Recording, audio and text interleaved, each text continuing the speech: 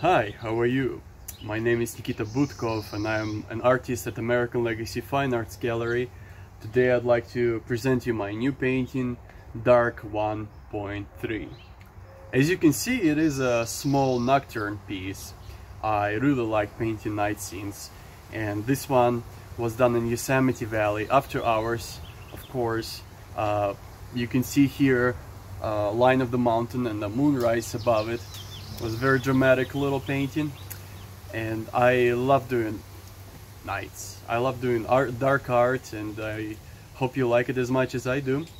I know I will be painting night scenes forever, all my life, because I really meditate when I go through creating one of these. And everyone is an original, everyone is different, and it's special.